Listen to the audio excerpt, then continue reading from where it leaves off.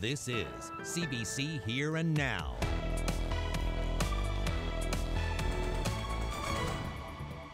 He chose the type of wine to buy, the quantity of wine, and who he was buying it from.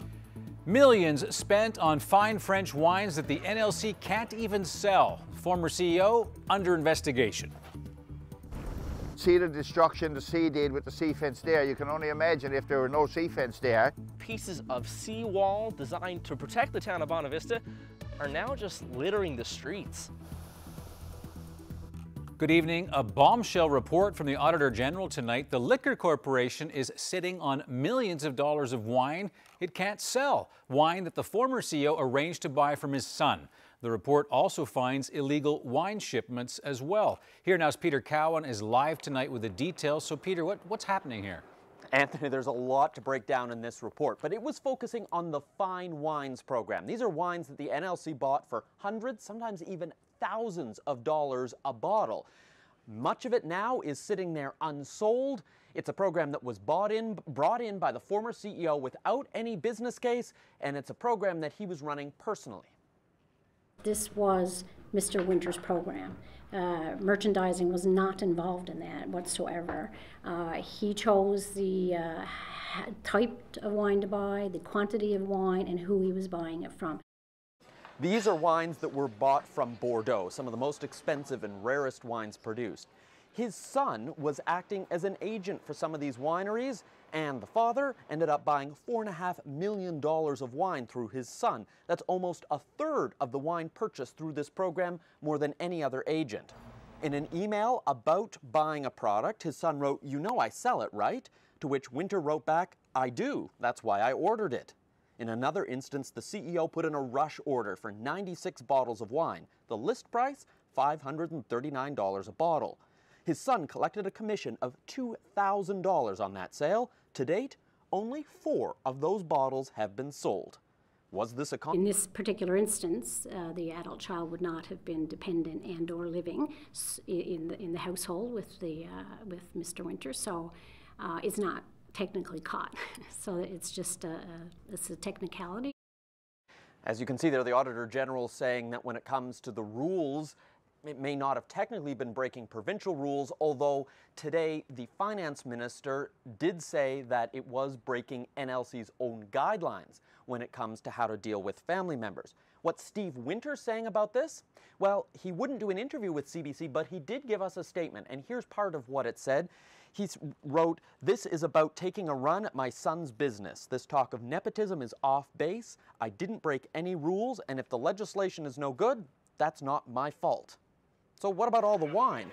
Well, much of it, as we've been saying, is sitting unsold. The liquor store has now discounted much of it to try and sell it off. The latest figures we have show that there are still 23,000 bottles of wine sitting there, wine that cost the liquor store $3.8 million to buy. To try and get rid of the inventory, the Liquor Corporation has been discounting to sell it off, but in trying to sell it off, it's also been breaking the law. It's been shipping wine directly to buyers in other provinces. They are supposed to go through that other province's liquor corporation, and all of that is now under review by the RNC. But what about the other part of it, buying his son's wine? Should that be reviewed by the police? Well, we asked Tom Osborne about that this afternoon, and he said that he is talking to Justice Department officials. They're reviewing this report, and they'll figure out next steps from there. You may remember that Steve Winter was fired by Osborne as the CEO of the Liquor Corporation, and he was paid out because it was fired without cause. However, he is back in court in just a few days. He's suing the NLC for more money. Anthony? As Peter Cowan reporting live from our newsroom. The mayor of Bonavista says his historic community is now vulnerable after last month's major storm. The town's seawall failed multiple times during that storm. John Norman says without a fix, properties are at risk. Here now's Garrett Barry takes us there. They say you gotta see it to really understand. I mean, people have been using the term repair in the media, but there's nothing to repair in most locations. Pieces of seawall meant to protect this town now lying on the side of the road or floating in the sea. Age takes its toll, but the last couple of severe storms we've had, of course the most recent storm was noteworthy.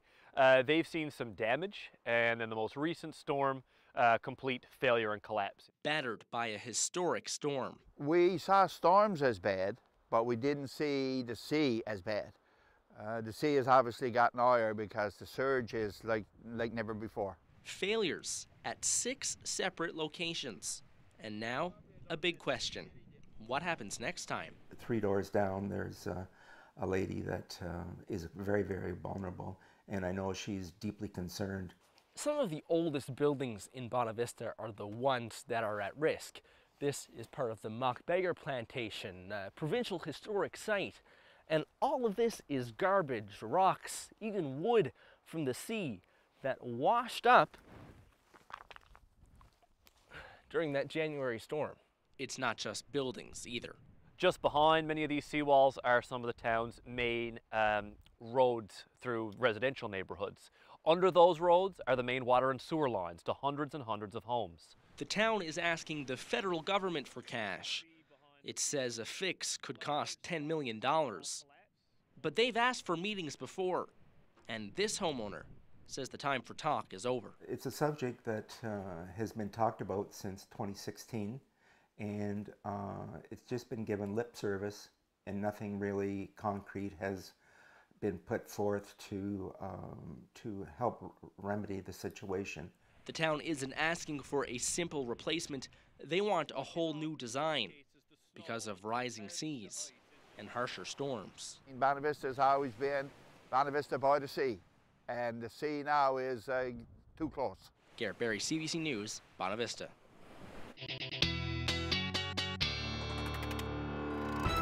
Well, we've got a couple of things to talk about tonight. First is a cold front that's sweeping through. We're seeing some snow for parts of the island right now. That's going to eventually taper off as we head through the overnight. But the other thing I'm really watching is these cold temperatures up through Labrador, in behind that cold front. Actually, in fact, these cold temperatures extend all the way through Ontario and even into the States tonight. So we do have some cooler temperatures on the horizon, certainly overnight tonight. This is where you'll be sitting in the morning.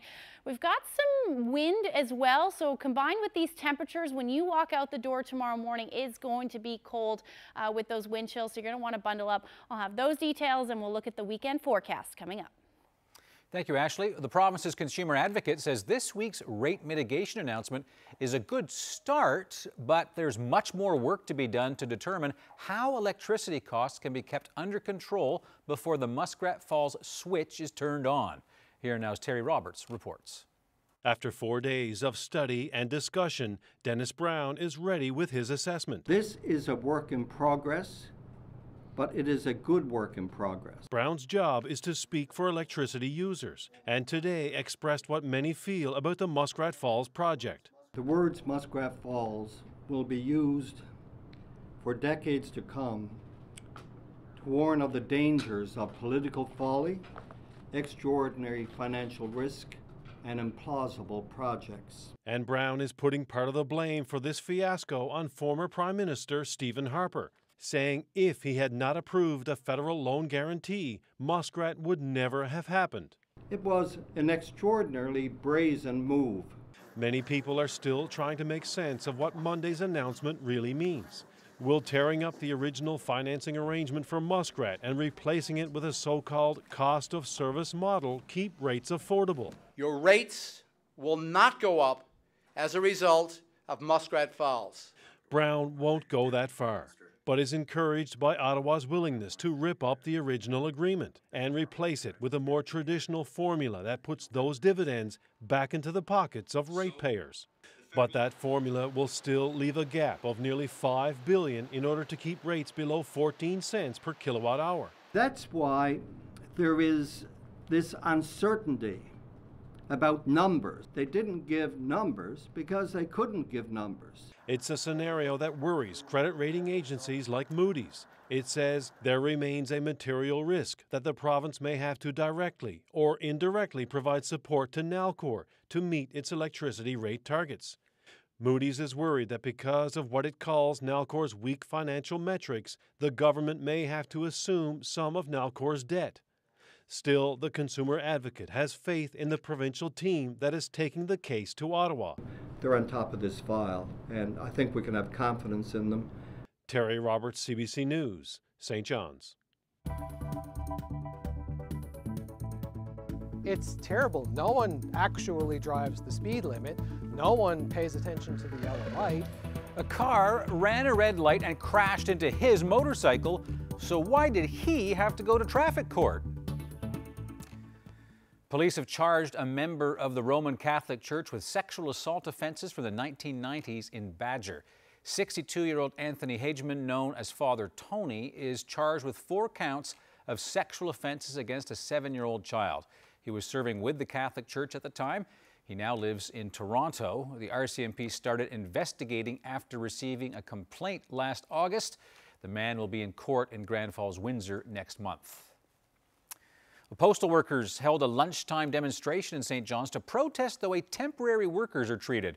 Just how they were treated was exposed during last month's storm. Here now, Cease Hare was at the protest. The rally was organized by temporary workers at the postal station on Kenmount Road to bring attention to their plight. These workers have no stability for their families, so they can't get a drug plan, so if they need prescription drugs, physiotherapy, stuff like that, it's not available to them. Their frustration grew after the January storm.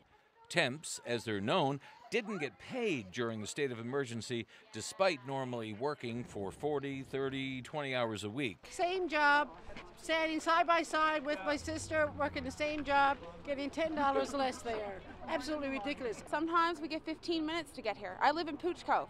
Good luck trying to get here in 15 minutes. Some of us live outside in like Petty Harbor. Same thing, 15-minute notice, and they will not give you any more notice than a half an hour most times. The solution, according to the union, is full-time jobs for the work they're getting done. We've done the calculations. There's 14 full-time jobs in temporary usage alone. There's a job and a half in overtime by full-time employees. Part-timers are using up to 25,000 hours a year. There are more jobs. Canada Post says it paid people during the state of emergency as per the collective agreement, and it says it's working with the union to try to improve the situation in the workplace. Cease Hare, CBC News, St. John's. Well, it's an experience that's dented one man's trust in drivers as well as the justice system. Gordon Little suffered serious injuries following a violent motorcycle crash last summer. Here now's Jeremy Eaton has that story. Little was riding his bike when another driver ran a red light and struck him with his car. He suffered painful injuries, but that was just the start of an awful ordeal that's still dragging on. Little and I sat down to chat about the crash, the aftermath, and how he, the victim, ended up in traffic court.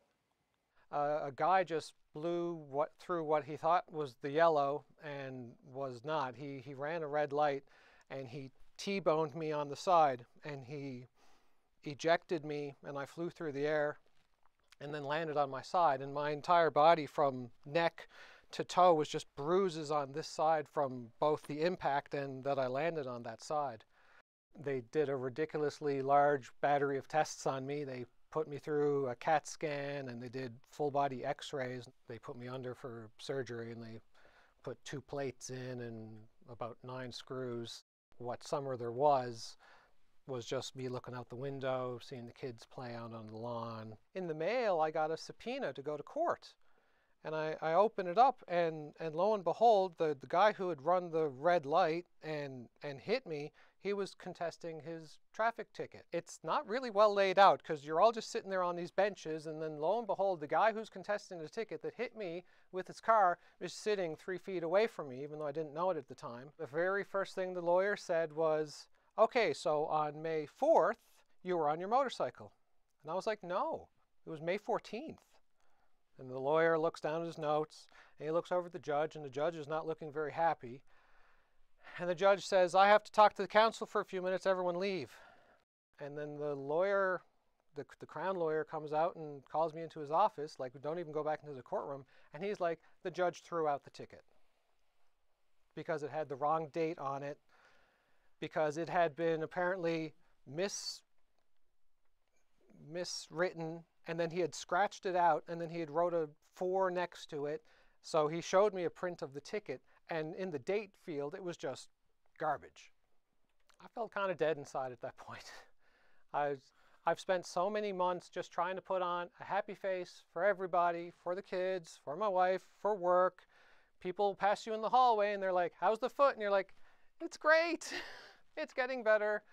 But every single footstep is a shot of pain and it doesn't go away. And you thought that this was at least the one thing that was going to go right, and it didn't go right at all. It was really the crappiest cherry on a really shit cake, sorry. Fully back to normal is never. They tell me it'll be a year to see how far along I get, and then after that year, it's what I gotta live with. You really start to see how crappy everyone in town is driving. It's terrible. No one actually drives the speed limit. No one pays attention to the yellow light. And it's not just cars. You see like metro buses and school buses just whoosh through. Everyone is trying to get where they've got to go as fast as possible. And it's really scary. Like, you just, the veneer of society is peeled off after you've had an accident and you're really paying attention to how other people are driving. It's terrible. So given what he's been through, Little is awfully upbeat and he's doing his best to move forward. Now, he's still waiting for word from his insurance company, but in the meantime, he's sharing his story to warn others how one moment, one mistake can cause someone else great pain. Reporting for Here and Now, I'm Jeremy Eaton. I do consider myself to be a big fat townie, and I have absolutely no qualms about saying it out loud. Black History Month. CBCNL is marking it, so why isn't the province?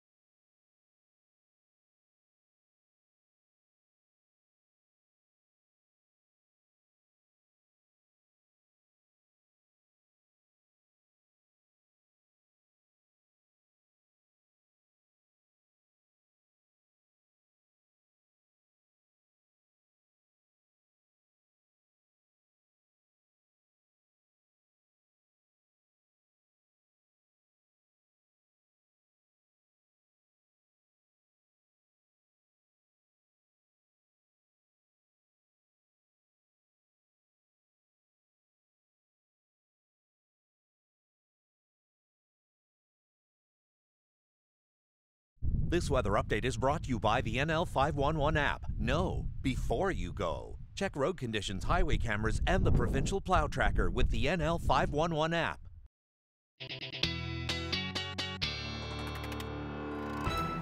Okay, I feel a bit like a selfish twit because I was going to tell you about all the ice in my driveway and how hard it was on the... You don't like me. Oh, no, still go ahead. But there's a much bigger ice problem than my little driveway. Yeah, right? we showed you guys some pictures yesterday of the Strait of Belle Isle. Let's take a look at what it looked like this morning. There's quite a bit of ice. That's I know it doesn't look like much there, but if I show you the next picture, then you can see just how much.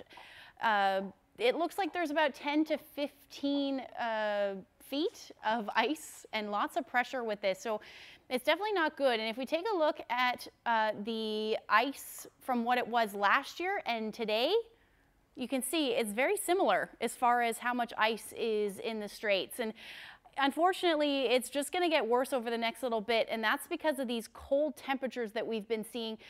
This is where we're sitting right now, so into the minus teens up through Cartwright, St. Anthony, so right in that area, you're looking at temperatures in the minus teens, and as we head through the night tonight, those temperatures are going to get even colder. And another thing to note with this is the wind chill. So Labrador City already down to a wind chill of feeling more like minus 38, minus 28 for Happy Valley, Goose Bay. And eventually those cooler temperatures are going to head a little bit further south. So we do have a couple of things in play. We've got an area of low pressure and that cold front. That's actually going to bring, or is bringing, some snow for the island. So things will eventually taper off for the eastern portion of the island and then along the west coast as well, as that cold front continues to track a little bit further east. Now in behind it, we get into that onshore flow again, which means some onshore flurries are possible into the overnight. Could pick up a couple of more centimeters with that. But yesterday's forecast still looking pretty good, and probably close to 10 centimeters in those higher elevations on the west coast. You're looking at 15 to 20 centimeters through, or by the time tomorrow morning rolls around. So really, it is those temperatures to note. We do have extreme cold warnings in place for Lab City, Northern Peninsula, and then a special weather statement in effect for the island. And here's where you're going to be sitting temperature-wise tonight. Minus 34 for Lab City. Winds are going to stay strong right across the board. You're going to see a shift on the northeast from southwesterlies to northwesterlies, hence those cooler temperatures. So it's going to feel significantly colder as we head through the night tonight. So here's where we'll be sitting overnight into, you can see the potentially minus 50, close to minus 50 for Lab City. Minus 36 is what it's going to feel like for Happy Valley, Goose Bay, and then into the minus 20s for the island. Now into tomorrow morning, by the time you're leaving the house, you're certainly going to want to bundle up because wind chills are going to be feeling closer to the minus 30s. In the metro area, minus 19 is what it's going to feel like, and then get even worse as we head into the afternoon. And again, it's because those temperatures are really going to drop through the day. So certainly a cold day. If you're planning on heading out, just make sure that you're bundled up because those wind chill values, any exposed skin can freeze in less than 30 minutes. So certainly something to take into account.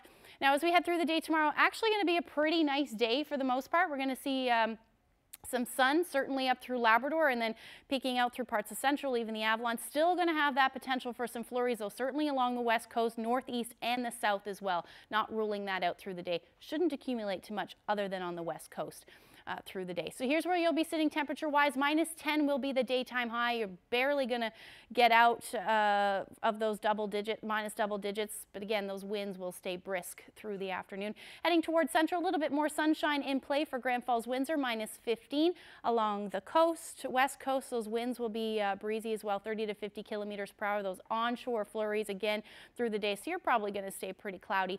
Up through the Northern Peninsula, another chilly day expected, but plenty of sunshine. Some flurries possible for Cartwright, and we're looking at that as well. Up through Lab City, Happy Valley, Goose Bay, you're looking at a temperature near minus 17. So that's a look at your Friday, cold Friday. As we head towards the weekend, things will start to get a little better. I'll have all those details coming up. Well, February is Black History Month in Canada. Here in Newfoundland, Labrador, you won't find anything about Black History Month on the province's website. And here in the provincial capital, there are no events scheduled to mark it. With an ever-growing population of Black Newfoundlanders and Labradorians, we asked 3 people to share their points of view. You guys can do your thing. Yeah. And I've seen birds give up on flying and like go on the ground and walk across the street. Yes, bye.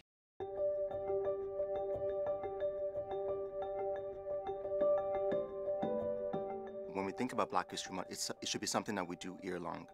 There are accomplishments and achievements that Black people are doing each day of their lives that I think don't necessarily get the attention that they deserve. And I think that Black History Month kind of allows us the opportunity to be able to celebrate those kind of innovations, ideas, achievements that people are doing, and the contributions that they're actually making to the entire Canada. For me to share with my kids, always I try to share with them about how a lot Black people in Canada, they be a doctor, they have like engineer. We have all these people in our lives. They make great life for themselves. To be Black, sometimes that doesn't mean about you different about these people. Just that is color of skin, but whole people inside is same color. It's no different inside between any people. Black is a social construct. Black doesn't actually exist. And if we're looking at melanated people here in Newfoundland, I would say that you kind of have four sources. You have immigrants from Africa. You have Afro-Caribbean people, such as myself. You have Black or African Americans, Black Americans, and you'd also have Black Canadians. And so I think that people might see us all as the same on the outside because our skin is beautifully melanated, but we are four different kinds of people. We have four different cultural backgrounds, and we don't have any similarities at all. So when people say like, oh, there should be like Black people coming together in St. John's, I'm thinking to myself, I don't have anything in common with these people, except the fact that we have to wear a little bit less sunscreen in the summer. This is a critical time and a good opportunity for us to be asking ourselves the critical questions of, what kind of future do we want for ourselves? What kind of cultural landscape do we want to develop as a society here? And if we're bringing in immigrants and refugees into our environment, into our spaces, how do we ensure their full integration and, contribution within the, socio-economical and political landscape of Newfoundland and Labrador as a whole? Some people, they ask us this question, why you are here? For myself, I am here because we're running from our countries to come in Libya. We come in like a refugee.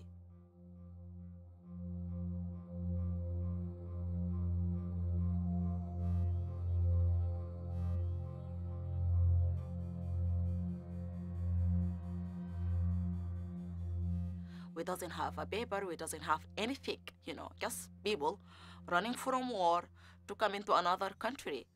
Libya country, he have like 3 governments, million of militias. So anyone he have a gun, anyone he can take you from the street because you are Black, they can sell to you. They have militias, they sold people from some to another just to go work. If you doesn't want to work, they kill you. And hundreds of people, they died there because just they Black.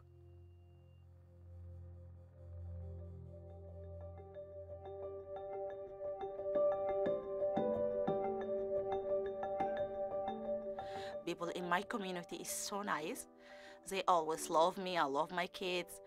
They never looking for us like a black person. No, just like looking for us about human. And that is one thing I love it about this place. We never feel any discrimination or any like something bad. No, I'm so glad because my kids finally they get home.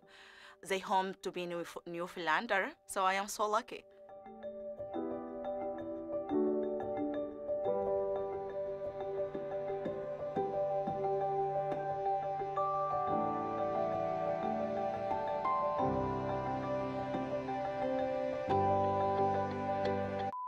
Was I speaking too fast? No. Okay. Some snow, I was like, oh, first time you seen snow, I'll be like, no, bye. Like, yes, bye, some snow out. But now I can speak like Newfoundlander, so I guess sometimes I say yes, bye. So I do consider myself to be a Newfoundlander. I do consider myself to be a big fat townie, and I have absolutely no qualms about saying it out loud. It's the end of the line for the Metrobus route. It's about a 15-20 minute drive, so it's not walking or biking distance by any means. Servicing CBS, this student says a Metrobus route, well, it just makes sense.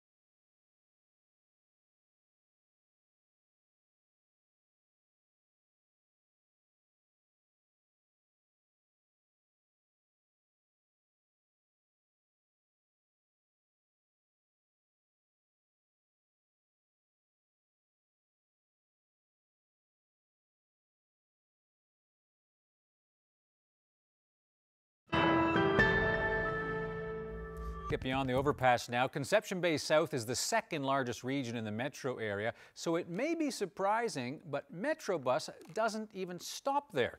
Last weekend, a couple dozen people attended a meeting to talk about extending the bus service. And this afternoon, Carolyn spoke with someone who's in favor of that, definitely in favor of that, a MUN student who lives in Conception Bay South. So here we are in Paradise at the Paradise Ice Arena. It's the end of the line for the Metrobus route. And if you live in CBS, then this is pretty much as close as you're gonna get. And joining me now is Josh Pittman, and you're a MUN student. You live in CBS? Yeah, I do. How far away do you live from this point? It's about a 15-20 minute drive, so it's not walking or biking distance by any means. And I'm in the middle of CBS essentially, so there are people in Seal Cove. It takes them probably 45 minutes to get to St. John's. So you drive to school now, but would you prefer it if you could take the bus? Yeah, I mean, I'm lucky to have a vehicle, right? I have a little bit of disposable income that I can spend $50 a week on a car, but it's also very time consuming. So just to drive back and forth. So I would like the option, right? CBS is a big community spread out among a bunch of smaller ones. And those individual communities, Topsail, Chamberlains, Longpont, they're all a little bit disconnected, but each of them are also disconnected to St. John's, Mount Pearl, and Paradise. It's very important to me that we be able to access each other's communities and kind of like grow this relationship internally, you know? Okay, so yeah, you live really far away from that bus stop. Yeah, it's a bit more of a hop, skip, and a jump, yeah, for sure. And why would you like the option of using public transit? I think it's a really important public good. I think a lot of people that live in CBS are isolated from one another, and I think that public transit would allow us to connect our communities, and it's a bridge to more activism, right? Like, it allows us to better congregate and come together and organize and try to improve our communities as well, right? And you're a young person going to university, but there are other people I'm sure who would benefit greatly from having public transit, like elderly people, for example. Yeah, so right now the town of CBS subsidizes elderly people and visually impaired people to get taxis from CBS into the health sciences, which is extremely expensive, and several politicians that were at the meeting brought that up. It was just a little community town hall where we tried to do a focused collaborative approach where we brought in residents from all over CBS and tried to get as many people into the room so we could just field the topic and start building public interest and start getting people to sound ideas off of each other. But there's a huge utility value in public transit for people who have mobility issues, have sight issues, or are elderly or unemployed and can't afford a car.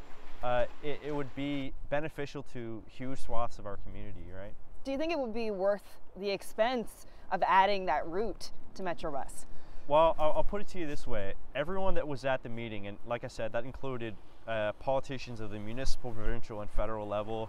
It included students, it included parents. Everyone that was there recognized the need for it.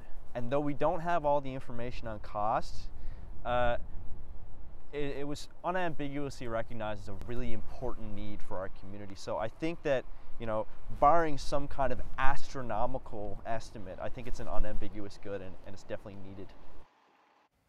Well, you just look at the traffic patterns, you can see there's a need. Anybody else talking about this? Yeah, actually, we reached out to the town of CBS, and we were told that there's a chance this issue could come up at the next town meeting. And for anyone out there, if it sounds familiar, this idea of a bus route through CBS, there actually used to be one. A private bus used to go through CBS. A Fleet Line went from Holyrood to St. John's years ago, and I spoke with several people who actually remember that route very fondly. For just $2, they could go from CBS to downtown St. John's. Right. So for them, it was a very cheap and eco-friendly way to travel. But of course, the question now is, what's the appetite for that kind of route? Yeah, and it wasn't that long ago. Paradise was lobbying for the same kind of extended service and all that. Now, And you're not quite done tonight. Last night, Carolyn brought you a story about those The Mercer family. The Mercer, yep. A little bit of an update. So Carolyn will be back with that a little bit later in here. Now, we'll see you then. Thanks. All right, we're going to get to our top story right now. Back to it, illegal wine shipments and questionable purchases of millions of dollars of wine. Today, the Auditor General released a scathing report that alleges former CEO Steve Winter bought high-end French wine from his son, Greg Winters, wine that the NLC is still struggling to sell. Here's Julia Mullally. So our audit concluded that the Liquor Corporation did not manage the procurement and sale of specialty wines in an effective manner and in compliance with legislation. We highlighted a number of concerns, particularly with respect to wines managed under what is known as the Bordeaux Futures Program. In particular, the Futures Program was managed outside of the corporation's standard approved processes. And these processes are always designed with the necessary checks and balances to ensure transactions are appropriate, fair, and transparent. So for example, we found that acquisition decisions regarding the type and quantity of Bordeaux Futures, as well as supplier selection, rested solely with the former CEO. Did not follow the standard process for other product lines, which were managed by NLC's merchandising division and were not documented or transparent. Similarly, there was no prescribed guidance for the pricing of the Bordeaux Futures wines, which again is inconsistent with the process for other NLC products where there is a documented, approved, and predictable pricing policy. The former CEO generally established the price with reference to certain other relevant information, but overall, the pricing of the wines was not transparent. There was an established practice by the former CEO of purchasing wines under the futures programs in quantities that far exceeded customer demand, resulting in a significant buildup of excess inventory, which reached a high of almost $10 million in 2015. We found there was just really no clear or obvious business rationale to operate the futures program at the inventory levels being procured. Internally, there were concerns with the excess inventory levels, and there were ongoing concerted efforts to reduce this inventory through significant price discounts, selling the wine locally, internationally, to liquor authorities in other provinces, and to individuals and customers in other provinces. We also found that NLC contravened federal and provincial legislation by knowingly selling and shipping or arranging the shipping of specialty wines directly to customers in other provinces. Again, most of these wines were discounted and often had price overrides applied at the point of sale, and that was all in an effort to reduce the excess levels of specialty wine. At the end of our audit period in April of 2019, there was still Bordeaux wine inventory of $5.4 million, with a provision for a write-down of that inventory of $1.3 million.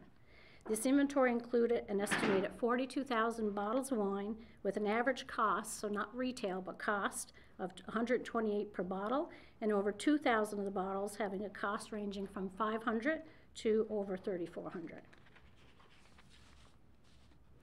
We also identified that the former CEO did not take appropriate action to address a known conflict of interest relationship with a close family member who conducted business with NLC.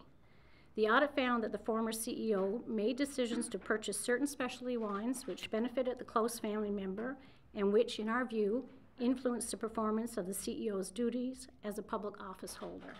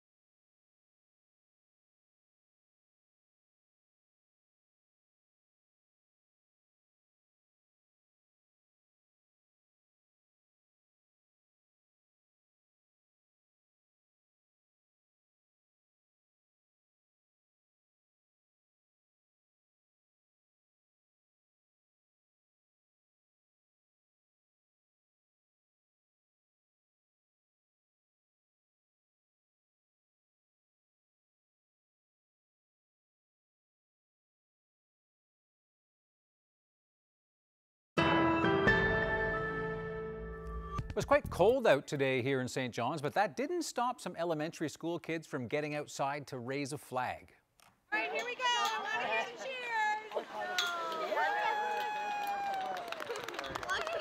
Well, St. Andrews Elementary has been flying a pride flag for years, but all the wind and winter weather shredded and tore the old flag. So the school approached St. John's Pride about getting a new one, and they showed up with that flag, and school staff, Pride members, and the students, they gathered outside to hoist that brand new rainbow.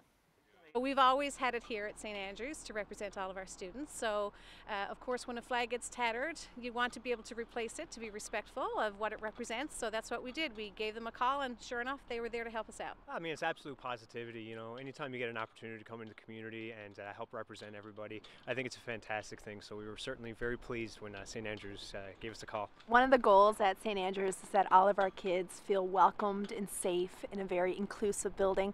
So representing the Pride flag and having it flown every day at St. Andrews, it certainly adds to this accepting, loving environment that's very important in our school. The Canadian International Auto Show is about to get underway in Toronto. It's an event that draws an average of 300,000 visitors. And at that show, Canadians can see the future of cars, but few are ready to embrace it. Here's the CBC's Peter Armstrong. In a lot of ways, auto shows are a glimpse into the future to see what cars some point down the road are going to look like. Autonomous cars like this one, electric cars. But they're also a really good glimpse into what's actually happening right now in the auto industry. Because right now, most consumers are still worried about the price of electric cars, about the range of electric cars. Automakers aren't making nearly enough of them to keep up with the meager demand. It's still less than 3% of cars sold, and government regulations, seemingly ever changing, complicate that picture even further. And right now, because in part of a lot of that is what's selling in Canada. 75% of vehicles sold in Canada last year are crossovers and SUVs, very traditional cars. And it gives you a sense that even though we can see what the future may look like, that path towards it is still a very long road. Peter Armstrong, CBC News, Toronto. Well, staying with national news, protests in support of Wet'suwet'en Chiefs are legal in Canada. Impeding the movement of trucks, cars, trains, and people going to work in government offices is not. The situation is, in the words of Indigenous Services Minister Mark Miller, volatile, and he's asked to meet with Mohawks camped near a rail line to try to find a solution. The government of BC has agreed to meet with chiefs at the heart of the dispute, but simmering frustrations remain from CN, shippers, travelers about how they're being portrayed in the standoff. We're not stopping until you stop. So when you have politicians, your colonial politicians like Mark Miller, turning the situation around like as if we're the ones that are being violent, kikinaskin. You are lying. You're manipulating. You're turning the situation around. You're gaslighting us. Mohawks in the Tyendinaga rail standoff are still weighing whether to meet with Minister Mark Miller. Ontario Superior Court issued an injunction last week barring continued interference with those rail operations, but the Ontario Provincial Police have not so far enforced that injunction. There have been at least 4 other areas in Canada where rail lines have been affected by protests. The one in southern Manitoba came to an end today. We're from Newfoundland and Labrador, a little town called Orwood. A musical farewell from the Mercer family on CBC's Family Feud.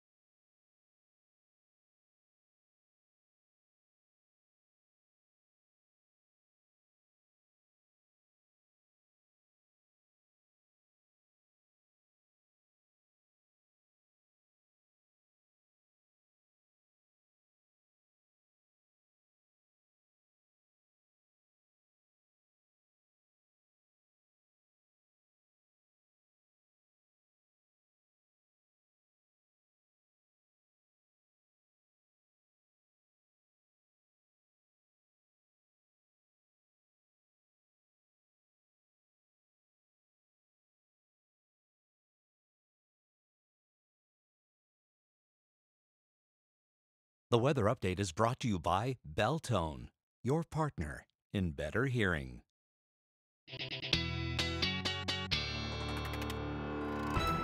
No doubt feeling a little colder, and looking at the temperatures in the Big Land, not that much colder. Wow, big wind chills and unbelievable. So as we look to Saturday, how long is it going to stay cold? Yeah, so we're gonna see these chilly temperatures stick around for a little bit, at least through the first half of the weekend. So let's take a look at what's going to happen. There's that cold air in those pinks.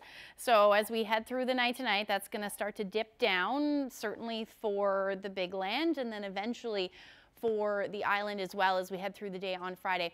Now that cold air will stick around into Saturday afternoon as well, but then we should actually start to see some relief. The cold air will retreat back a little bit further north and allow some of those temperatures to head back towards seasonal for the island, but you're still going to stay pretty chilly up through Labrador. So here's where you'll be sitting Saturday afternoon. Not a whole lot happening weather-wise, just some flurries moving through. Lab City, -18, -19 for Happy Valley, Goose Bay, plenty of sunshine. Again, that onshore flow expected to continue along the west coast, so you're still looking at the chance of flurries as well.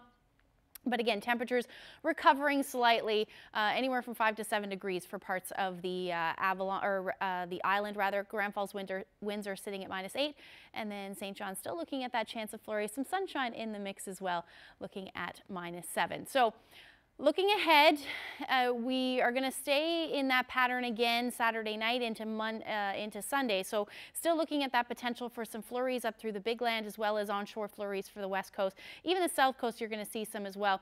It's going to stay generally unsettled through the day on Monday as well as the next system rolls in. And this one's going to bring a little bit of a mess for parts of eastern Newfoundland.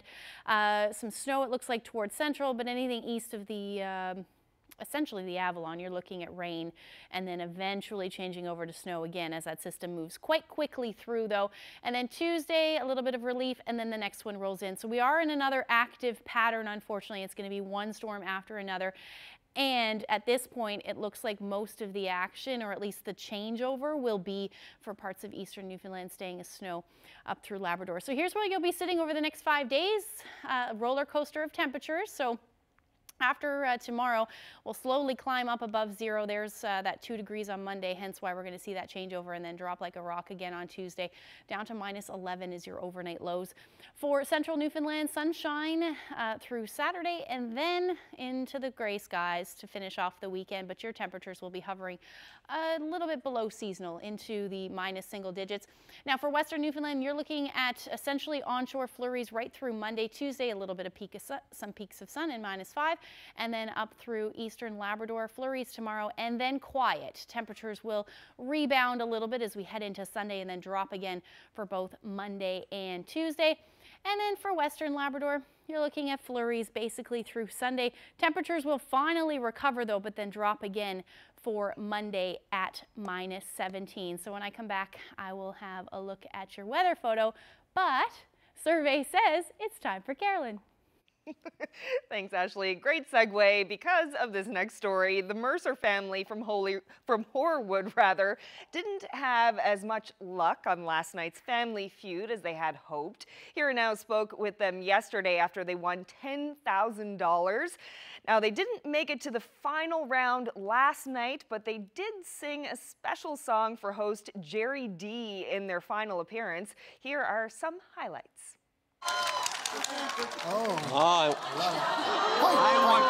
Fight. I know you are. Fight.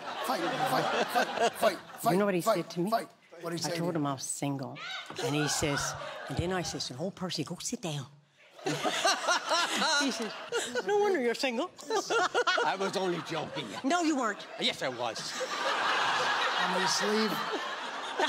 No, we're good. First fight. I'm too old for that anyways. No, you're not. Yeah, he is.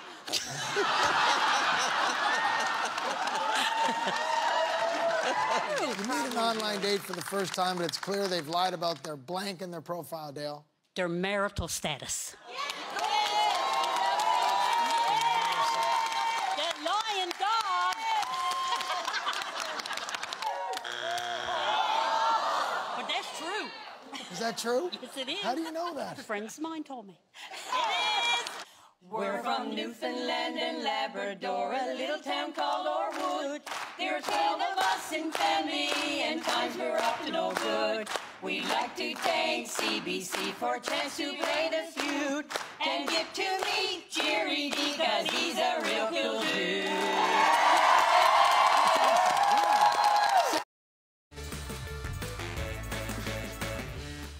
How great was that? Oh, what a hard act to follow. It's a real, actually not really. Look at this beautiful shot there. It's pretty. I think that's absolutely gorgeous. I'll tell you where this is too when we come back.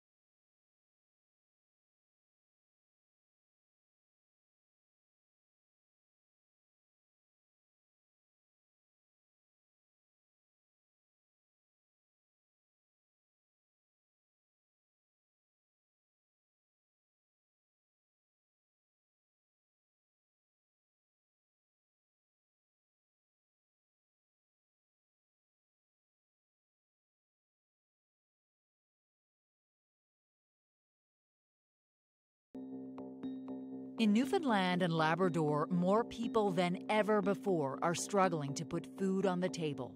You're like, okay, gotta get home, feed the kids. What am I gonna make for them? Do I have the ingredients I need? If I don't have the ingredients, do I have enough money to go buy them? Single-parent households are most likely to suffer. And when you have to choose between paying the bills and food, food usually comes near the end.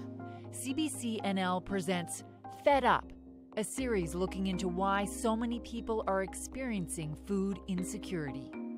For more details, head to cbc.ca/NL.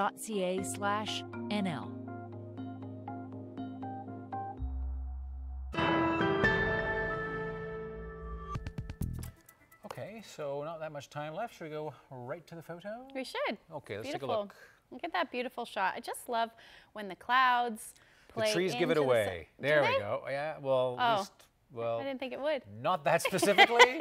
Oh yes, that's the Rigolette tree. That no. is the Rigolette. No, Yeah. of course not. Beautiful shot there. Yeah, cloudy Rigolette sunrise. Len Bennett sent us that gorgeous shot. Thank you so much for sending that in. And if you have any weather photos to share with us, send them to nlphotos@cbc.ca. Went back to the sunset, sunrises. I can't blame. Enough cats and dogs. That's right. Pretty cold too. That's right. Yeah, just make sure when you're leaving the house tomorrow morning that you're all bundled up, you and the kids, because it's going to be chilly. It's going to drop again. Yeah. All right, Thursday already. Friday tomorrow, of course. We'll see you as we head into the weekend. Good night.